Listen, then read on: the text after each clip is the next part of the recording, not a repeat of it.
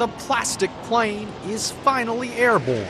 The Boeing 787 makes its first flight as the world's first commercial plane constructed largely from lightweight composite materials. Other planes are mostly titanium and aluminum. Boeing says the 787 will be quieter, produce lower emissions, and use 20% less fuel than other planes. It says passengers will ride in a more comfortable cabin with better air quality and larger windows. The airplane flew great. There were no surprises, and the airplane did exactly as we were expecting, and that's goodness from the pilot viewpoint. But this first flight will be one of many before passengers step on board. A half dozen 787s will endure 9 months of testing, subjected to conditions well beyond those found in normal airline service.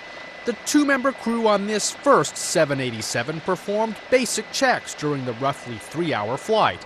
The flight cut short because of bad weather on the ground. Getting the 787 off the ground has been a challenge for Boeing.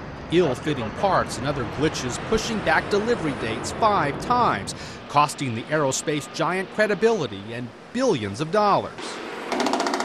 This version of the wide-body jet will carry some 250 passengers, about 9,000 miles. All Nippon Airways of Japan is the first customer, expecting their 787 late next year. Lee Powell, The Associated Press. We've created an airplane that